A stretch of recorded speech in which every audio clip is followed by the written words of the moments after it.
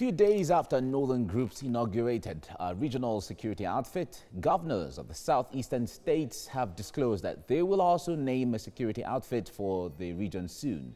According to them, the state assemblies are on the verge of passing laws that will give the outfit a legal backing, as the federal government has been notified about the plans. The governors who disclosed this when the Southeast Governors Forum met in Enugu State says the Southeast is not in competition with other regions, as a joint security committee had been formed since 2019.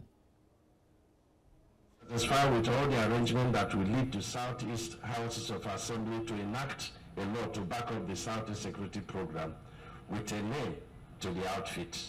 No name yet, but a lot of work is going on the ground. And assure our people that the protection of their lives and property is paramount to us, and we are committed to just doing that. The chairman of the forum and governor of Ebonyi State, David Umahi, also reiterated March 31 as the date for reopening of the Akanu Ibiam International Airport in Enugu for commercial activities. Commended the federal government on speedy and quality work, though a number of sections are yet to be attended to, especially the Abia-Port Harcourt axis being handled by a Chinese company.